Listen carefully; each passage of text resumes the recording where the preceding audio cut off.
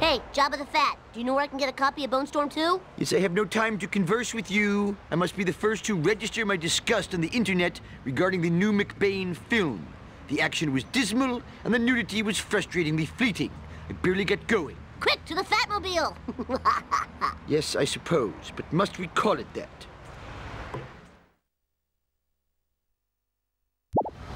Bart Simpson at your service. I think you could have avoided that.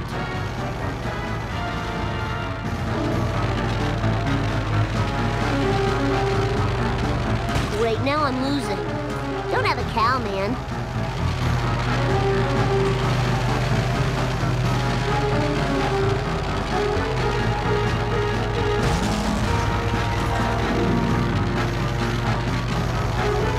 We don't have deflector shields, you know.